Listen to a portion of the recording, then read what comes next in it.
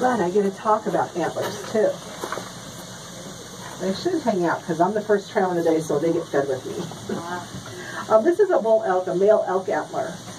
Boys of elk and deer both grow antlers. Antler is made of hard bone. This is from a bull elk. They shed their antlers every year in March. They just drop off their head and they start regrowing immediately. A healthy bull elk that's been through many mating seasons will start growing his antlers 1 to 2 inches a day. And then as the season progresses, they slow way down. They pretty much stopped on our guys now.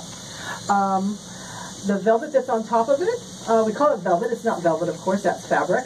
It is skin with lots of tiny, tiny, tiny little hairs and lots of blood vessels right underneath it. Those blood vessels stop flowing blood to that part of the animal sometime in late summer.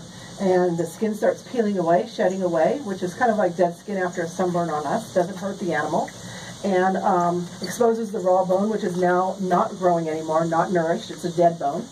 And they use that bone to both attract their mates and to fight for their mates, as the females. And for the elk, it happens in the month of October. That's their mating season. Deer, the same thing happens. They shed their antlers in April and start growing again immediately. Not quite as fast as the elk do, though. The elk antlers can get up to 40 pounds on top of their heads. Pretty good amount here. Now, we call this a seasonal commitment because it happens and reproduces itself every season.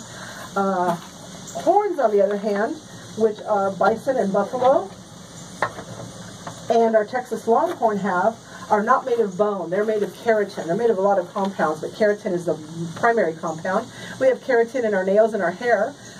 Theirs is off the charts, growing those horns. Any animal that has horns, they never drop off their head. They stay on the animal their entire life. They grow at different rates of speed depending on the different species. And guys are going to be brutal to go. I need a helper. Would you mind helping me? Nope, behind. The young man. Young man, would you help me? You look like you're nice and strong. Come around the back side.